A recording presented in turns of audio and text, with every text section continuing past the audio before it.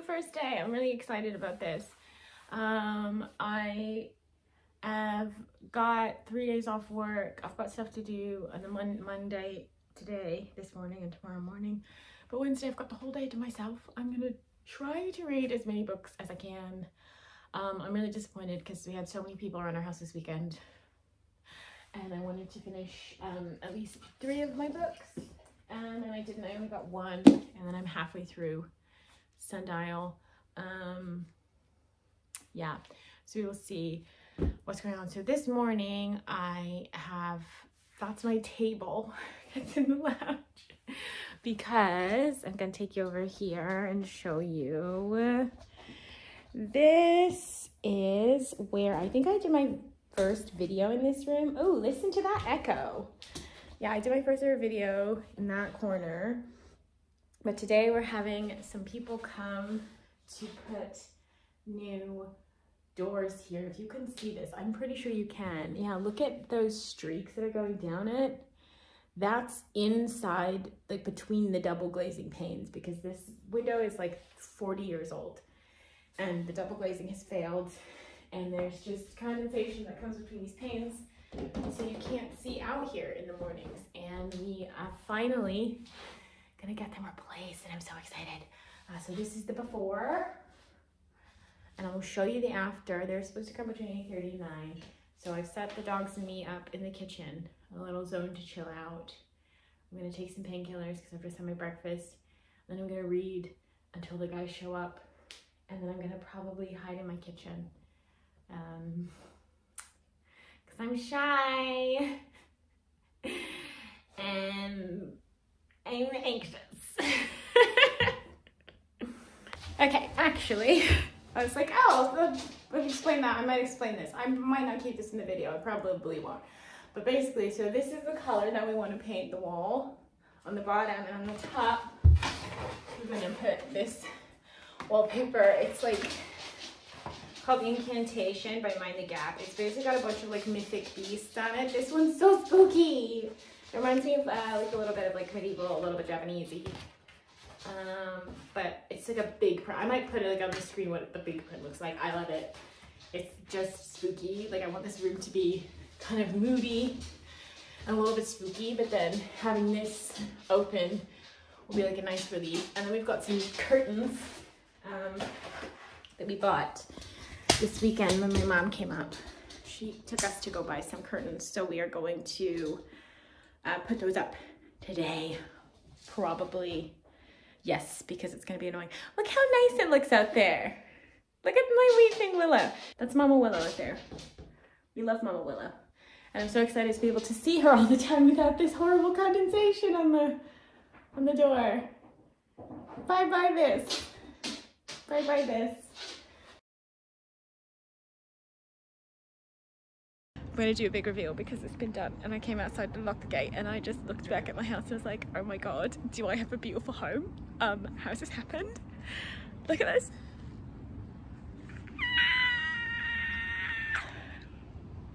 I can't believe it. It's mega. It's mega mega. Oh my god, look. Sorry. I'm just so busy living in my beautiful home with my beautiful new doors that I bought. Okay, wait, I'm going to show you from the inside as well. Oh, hello, we're just coming inside. Hello, beautiful dog. Hello, beautiful dog. Hello, gorgeous doors. Let's go in. Let's go in. Here they are in all their glory. Oh, I love them so much. I'm so happy. And you can actually see the view of my garden now. Like you can see the beautiful willow. Okay, so update. I have been reading this. I think I'm about 3/4. Yeah, I've got about like 70 pages left in it. It's good. I think I know how it's gonna end, or at least I know like what the mystery in the middle is. I'm not sure if I know the ending, but I definitely know like what's like the twist. But maybe there's gonna be a twist on the twist, because I feel like it's been telegraphed pretty heavily. So maybe she wants you to think that you know the twist, but you don't actually know it. But I think I do. Anyway, so I have decided, because it's a nice day and it has been raining really awfully for a couple weeks, I'm gonna take a little break from reading and I'm going to go outside and do some gardening. I'm not going to take you with me because that's not going to be interesting. I'm literally just pulling grass out of the meadow before I put new seeds in instead. I might plant a rose. If I do plant the rose, I might film that, but I don't know if I'm going to. So, see you for now. Bye. Okay, I'm back inside. I have just, hey, hello. I just spent the last like 2.5, 3 hours in the garden listening to Respect the Dead of Behind Bastards, and I picked all the ryegrass out of the meadow site, and then I weeded all the dandelions, so it's ready now to be reseeded. I'm really excited. And before I like lay down, I want to have a nap, but I'm like, I shouldn't probably, because I really want to finish like slip stitching the curtain panels together, ready to hang it out this evening. And then I'm gonna finish my book after that, and maybe then have like a big yummy roast dinner.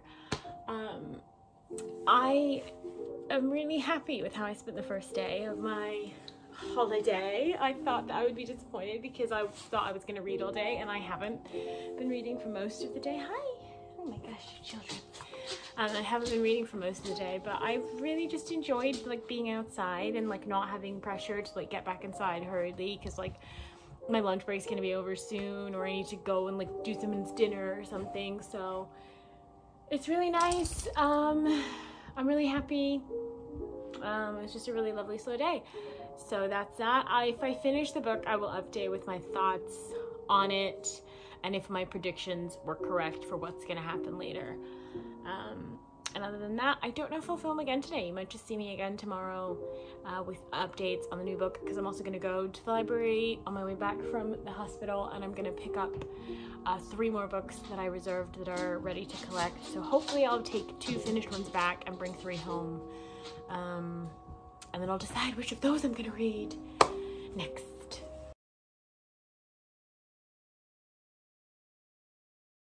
Okay, hello! I am back from the hospital. I'm just gonna kneel. I'm back from the hospital. It's really hot, so I'm gonna take this off. I'm back from the hospital and the library. First time on the tram. It was nice. I forgot how nice it is to just be able to leave your house and then go somewhere and not have to go in a car and just basically be like completely sort of independent in traveling, because it's been such a long time since I lived somewhere where I didn't need a car to get everywhere. So that was actually a really nice, like, yeah, it does take you longer than when you can just drive everywhere, but it's so nice to like just do whatever you want and not have to deal with traffic. So yeah, so I did not have breakfast before I left, so I'm gonna have brunch-ish. I'm gonna have pancakes, and then it's actually supposed to be sunny all day, which is crazy. Like, the rain has finally stopped, yay! So I'm going to probably go outside and seed my wildflower meadow, and then just put up my hammock and lay in it and read, because I feel like this is a perfect day for that. I don't have any berries left, so I'm gonna have apples, so I'm gonna do cinnamon apple pancakes and then go outside. I'm excited. Okay, I thought I would discuss Sundial, because that's the thing I read, the book I finished last night. But I also need to sew these curtains so we can put them up today. So I'm going to just be whip stitching my curtains while am I whip stitching? It doesn't matter what kind of stitch I'm doing. I'm stitching them together while I talk to you about Sundial. So Sundial is a thriller. It's by Catriona Ward. It is the story of a woman called Rob, and she's got 2 daughters. Her oldest daughter is called Callie, and her youngest is called Annie. Rob lives with her husband, Irving, in like a beautiful suburban house. She's very proud of her house. She's worked really hard to build what she considers a beautiful life. But there are some dark secrets bubbling under the surface between her in her relationship with Irving, but also some of her relationships with her daughters, specifically Callie, and potentially some dark secrets from her own past that she must contend with. The book, I think I'm going to give it a 3 out of 5 stars. Like, it's not necessarily bad, but it wasn't as good as I was kind of hoping it was going to be, considering how much, like, I felt like the thing the book did was, and this is something I've noticed books doing a lot recently. I just don't know if I've just been, without realizing it, picking a lot of books that do this, just hinting at, oh, I thought it was bad, but the worst was yet to come. Like, actually, to be fair, I noticed this trend in The Fireman by Joe Hill. That's what this book is. This book reminds me a lot of The Fireman by Joe Hill, in that it keeps, like, the chapter ends and it's like, oh, you thought it was this, but if only you'd known what was coming next. Like, they literally say that in the book.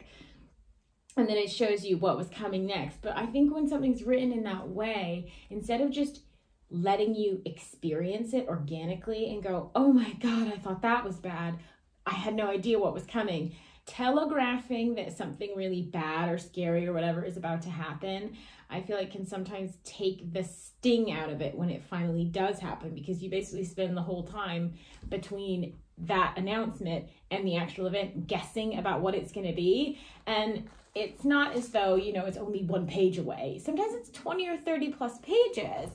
And instead of paying attention and enjoying the story, you're trying to guess because they've told you, oh, something's coming up. So naturally, I feel like people want to guess what's coming next. So in terms of the actual story, I felt like there were a lot of twists. It was a very twisty-turny, show me the elf kind of vibe. But most of the twists I kind of saw coming. Like, it's pretty good at kind of dropping those hints. The final twist, I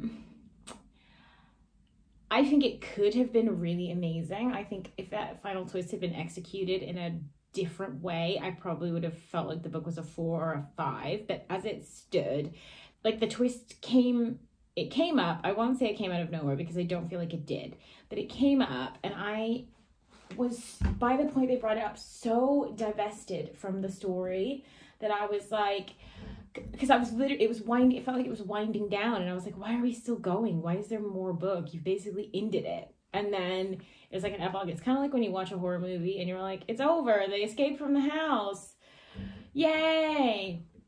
And then you're like, wait a minute, there's like 10 minutes left in this movie. Obviously the killer's not dead. Like, what's gonna happen? I'm ready for this to wrap up. I've ridden the emotional roller coaster. I've had the denouement. Like, my heart rate is returning to normal. I'm not in the mood to be scared again. And then it scares you again. And sometimes it really knocks it out of the park. And sometimes you're like, okay, that was cheap. And it kind of felt a little bit cheap. I really wish that it had just either come about a little quicker, just trim some of the fluff before the end, I think, and I would have enjoyed it a little bit more, or just spend a little bit more time with the character that is central to the twist. That could have been better. Mild spoilers ahead, so 5, 4, 3, 2, 1 spoilers for Sundial. I didn't get the thing with the contacts. So my thinking is it that Rob is an unreliable narrator, which she is, but so is Callie. Is it that it's not really, like, is Rob wearing contact lenses because she's actually Jack? That's what I thought was going to be the hint. I thought that was going to be the twist. Because she mentions she buys contact lens solution. She mentions she, like, rubs her eyes a lot. I was like, they have different color eyes. But by that point in the book, I couldn't remember what color that Callie said adult Rob's eyes were. So I couldn't recall. I was like, is it that she is actually the other sister and she's wearing contacts, or is it that she's wearing contacts to look like the other sister because she can't face herself? I don't know, because I couldn't remember at that point, and I've taken the book back to the library now, so maybe I should Google it. but I probably won't remember to Google it because I've got a lot of stuff to do today. So yeah, that was my like one question about it. And I don't know if it was explained and I just missed it. Because like I said, towards the end of the book, I was like, okay, like, let's wrap it up. I'm bored. I don't want to keep going anymore. I'm ready to leave this ride. Please release the harness so that I can go walk around the rest of the amusement park. So yeah, that's my review. Sundial, 3 out of 5. Decent book, worthwhile, fast read. So definitely, like, it's summertime, you want to read a thriller, give it a go. That's my view on that. I also wanted to mention that I DNF'd a book. So I was on the way to the hospital this morning and I was on the tram. I was reading Seeing by Jose Saramago, and I was not having a good time. And then I was in the waiting room at the hospital, and I started thinking, why am I reading this book? And the reason that I was reading that book was because when I bought Blindness on my Kindle, it said, oh, this is number 1 in a series, and number 2 is Seeing.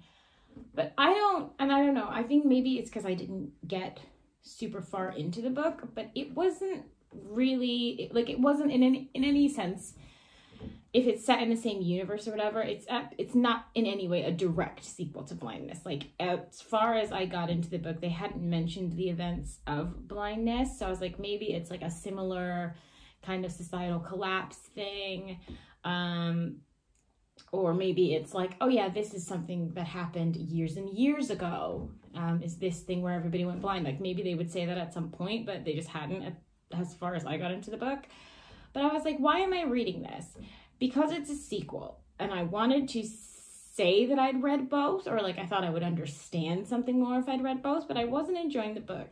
And then I said to myself, why would I read a sequel to that book? Like, is that a world that I wanted to revisit, the world of Blindness? And if I'm being honest with myself, no, I didn't want to go back to that world again.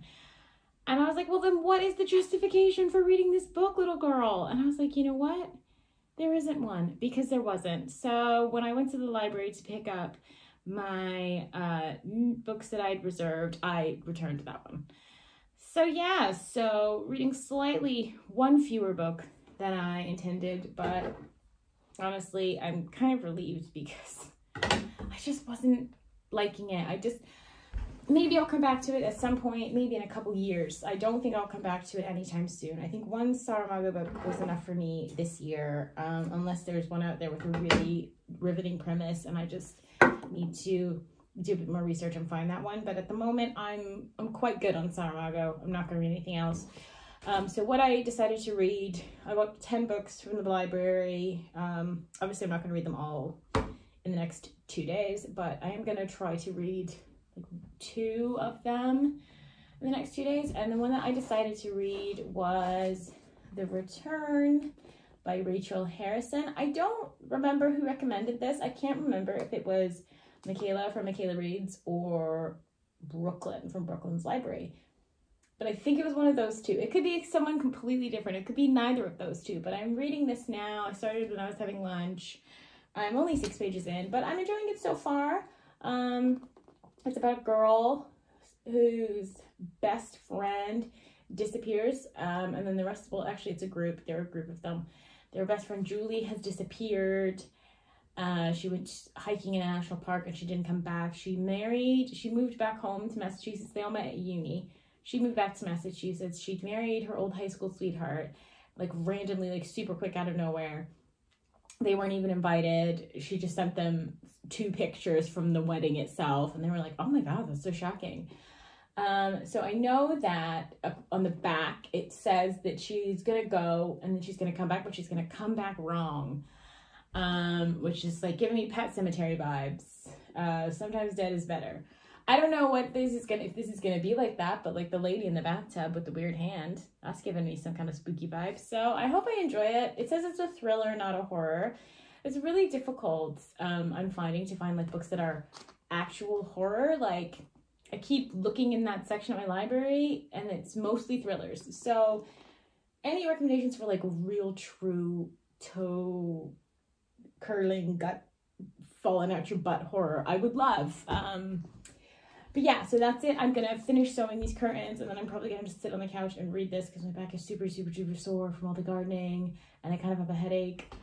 So I should probably nap, but I'm not gonna nap because I want to read this and I need to cook dinner. Too many things to do.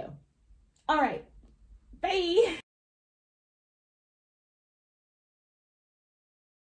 Hello. Okay, it's Wednesday morning. It's the last day of my reading holiday, and on my reading holiday I haven't done that much reading. I've done a lot of gardening but not a lot of reading, so I am not quite ready for breakfast. So I'm gonna go and put up my hammock in the garden because it's supposed to be another lovely day. Oh my god, what did we do to deserve such beautiful weather? I'm so excited about it. I'm gonna go and I'm gonna read this. It's called Wake, The Hidden History of Women-Led Slave Revolts. It's by Rebecca Hall and illustrated by Hugo Martinez. So it's a graphic novel. I've wanted to read this for a long time. Like, I heard about it. I think I heard about this from like Twitter or something when it came out, before I got off Twitter, which is now X. But I left before it turned into X. I'm really proud of myself for finally breaking my Twitter addiction. But yeah, so I'm gonna go wait for my stomach to wake up and sit under my tree and my hammock. I just wanted to like film to show this beautiful morning. Look at this view. Look at this sunbeam. What a great place to be. Hammock time.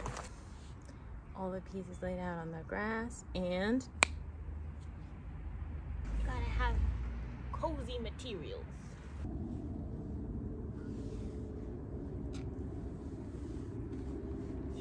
I love my hammock.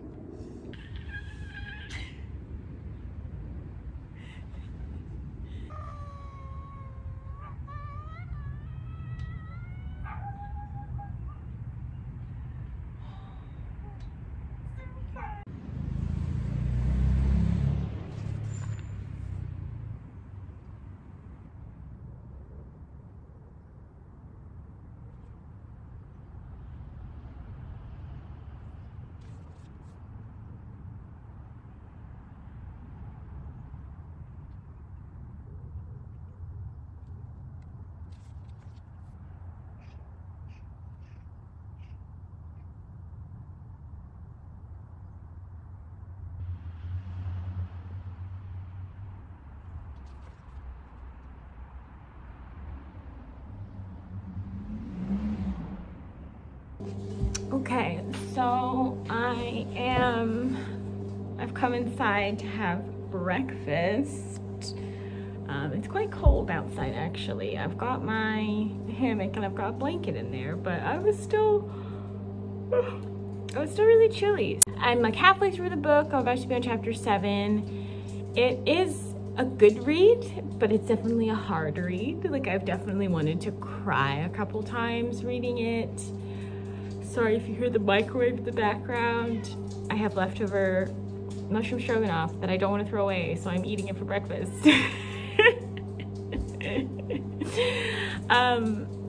Yeah, so the book, it's really difficult, like emotionally, to read, and I imagine the chapter that I'm about to read is going to be even more difficult because she's basically trying to find information about different slave revolts and women's roles in them, and she's kind of gone through New York City's archives, and the next step is for her to go. My cat wants to come in the kitchen and eat human food, which she's not allowed to do. Just a minute. She's gonna go to London now to look through like English court system, because at the time that she's looking at, the US was obviously a British colony. So it's interesting. I think it's gonna be even more emotional now. I like it. I really do like it. I'm already thinking of like people in my life that I think would enjoy it, that I could recommend it to, but it is still really, obviously it's always hard to read these kinds of stories and sort of reflect on the trauma. And as a descendant of chattel slavery, like, it's something that I think about very frequently. Just like what your ancestors would have gone through and how people can survive in those kinds of conditions. and how privileged you are to not have to feel that, but then the after effects of that, like how that shaped society. How does a society that was built with those attitudes ever become equal if its strategy is to bury it and pretend that it never happened, which is what she's contending with in the book at this point. Like when she's looking for these women in history, there are stories of revolts, but the women are written out or they're just little footnotes, and she's like, what happened? In one case, the revolt was literally led by a woman. Where is her story? So yeah, I'll see how I feel at the very, very end of it. I'll see if I cry. I feel like I might cry, which is not the best way to start the day, but it's fine. I'm gonna eat my stroganoff now because it's beeping, and then I'll probably read on the sofa for the rest of it because it's cold outside. So this is wedding day. This is a climbing rose. It has gotten absolutely, oh, you can't see it. It has gotten absolutely massive since I bought it in May. This is insane growth. I am definitely gonna end up cutting this next year. Simply because, well, there's no flowering. It's just foliage. I don't know if I fed it too early. Maybe. I don't know. But I'm definitely gonna end up having to cut it next year to get it under control. It's grabbing me. It's grabbing my arm. So I think I'm gonna put this one in the pot because it definitely needs a home because it was eating a lot of food. Look at that, it's a little tree. Yeah, this is eventually going to grow up over our garage when we get the new garage because it does this. It's insane.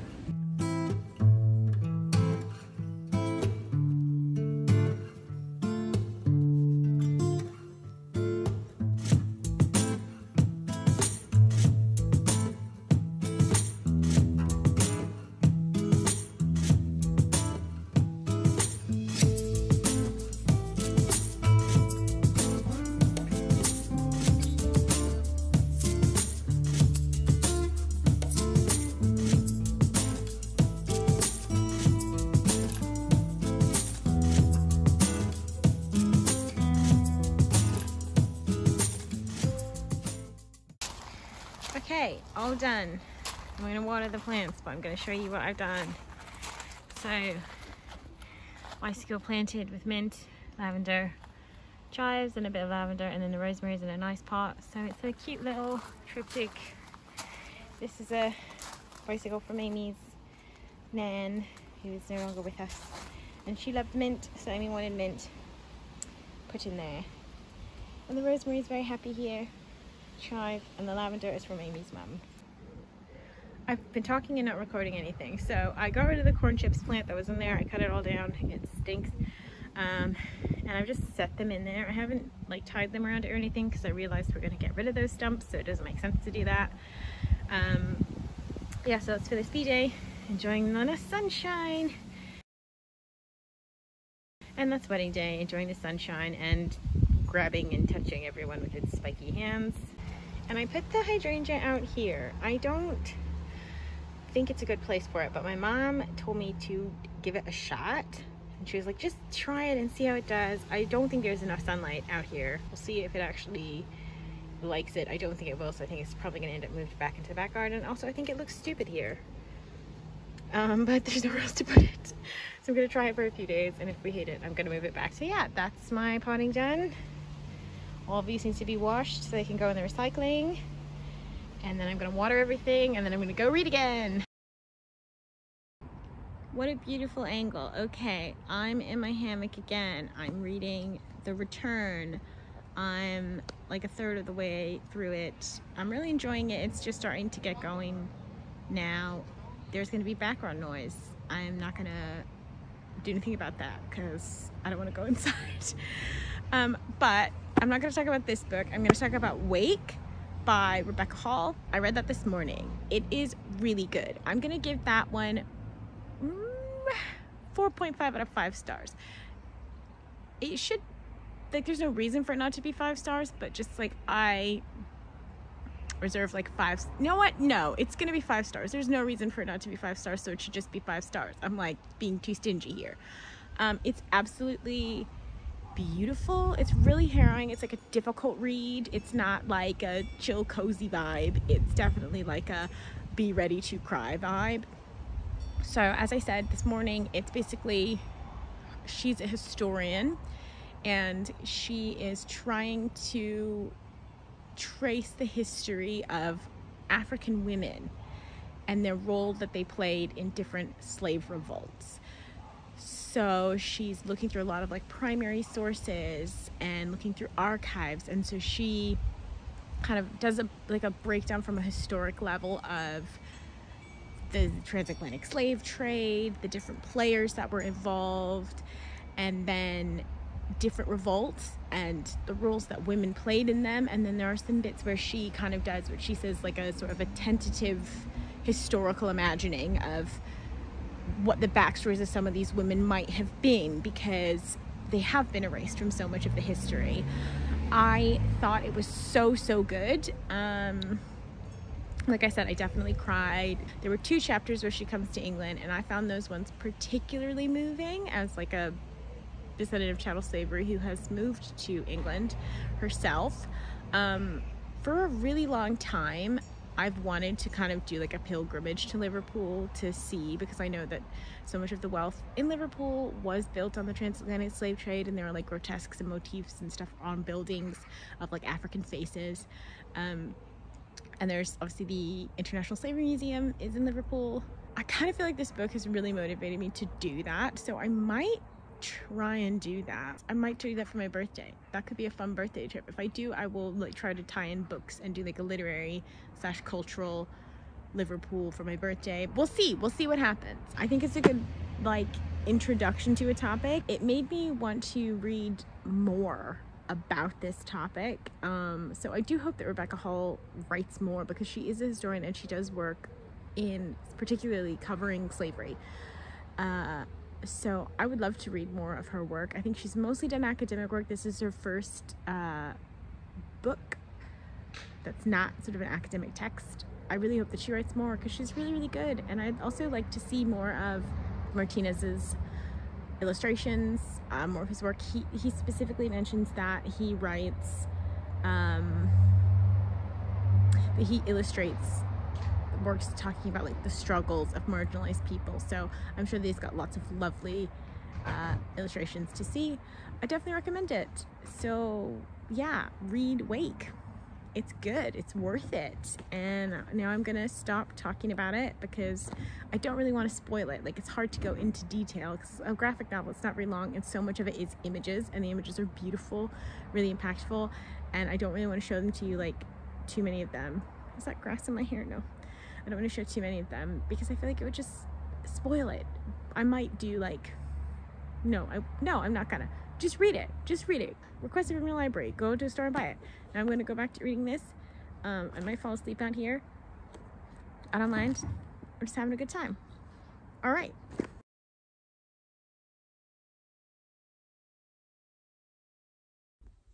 Okay, slightly different view of Book Corner, but I just thought, and I'm supposed to start work in like 5 minutes, but I've just finished The Return, so I thought I'd just jump on and do a quick review of this to like round out the vlog.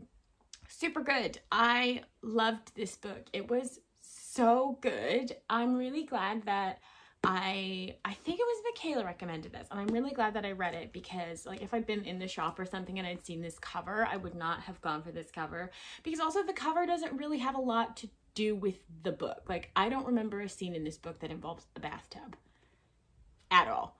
So I feel like this is a deceptive cover. I feel like a picture of the woods would have been way better, like a spooky woods picture. I would have been like, ooh, I'm interested in that, and I would have probably picked it up because yeah, her friend disappeared, a stranger came back. That's also like, I don't know, it looks like a real sort of cheesy airport thriller, but I thought this was not like that at all. It was really good. It was really like a lot of sort of meditation on female friendship and self-worth and your relationships and like getting sort of stuck and lost in life, but also genuinely quite scary. Like, I haven't been scared by a book in a while, and I found this book actually did frighten me at several points. I was reading it at night and I was like, oh, I hope that there's nothing in the hallway. I liked the the monster element because it's a bit of a creature feature, and like really good descriptions of like body horror in here and like just icky stuff in a way that makes you feel like you can smell the icky smells and see the icky things. Highly recommend. Really fun and easy to read. I think the only reason it took me as long as it did is because I kept having to stop and do other things. And also this version of the book, like they hadn't cut the pages appropriately, so like every few pages I would have to like rip them apart. And it's a library book, so look at the rip. Can you, it's not picking it up. It's not picking it up, but yeah, that's torn paper because I literally had to tear these pages apart. So anyway, yeah, I think it's good. I recommend it. I gave it 4 stars. Yeah, I feel like it's a really fun time to read in the summer, or like summer going into autumn as the weather is changing. For some reason, this gives me like campfire vibes because, like I said, a scary part of the book does take part in the woods, but also I just feel like this is a fun story. This reminds me of the kind of like scary story you tell your friends, like an abbreviated version of this you would tell your friends like out camping around a campfire, and like she came back and then this happened and then this happened. So yeah, highly recommend. Really fun read. I like it a lot. I definitely wanted to see if Rachel Harrison has written some other books because I really loved her writing style. I think she writes in a really fun conversational way, but also beautiful descriptions of just everything, like really beautiful descriptions and great at writing action horror sequences. And also there are just some like really poignant, pretty lines in here about life and wanting to be alive and finding meaning in your life, which I didn't really expect from a book. Judging a book by its cover, a book that looks like this, you don't expect it to be what it actually is. So I wish that the cover was better because I really like it. So yeah, that's my review of The Return, and that is the end of my 3 books that I wanted to read on my time off, just in time to get ready to go back to work. Also, I feel like I should show you something. Does that look good or what? Look at those bad boys. They are up there. The pack said that the 2 packs of hooks would be enough. It's not, so we need to go to the store and get more hooks, but like, it looks so nice with the new windows, and then and it like blacks it out, and it's nice in here, and it also helps keeping out the cold and the heat. The green looks super moody and great. It's gonna look so good when we do the board and batten and the wallpaper. Also, we've got a mirror up here, so this is not as messy and looks good. And yeah, I'm really happy, and I'm gonna take my desk out of here now because I feel like it's ruining the room. So I might move my desk into the lounge because this room is now officially too cool to also double as a home office. It should just be a spooky ooky dining room layer. Look at this, it just ruins it though. Like, imagine that ugly thing isn't there. Just look at this side of the room. Look at that side. Ooh la la, this side. Work from home life. Yeah! Boo. Anyway, I need to go eat breakfast because I have to work now. Bye!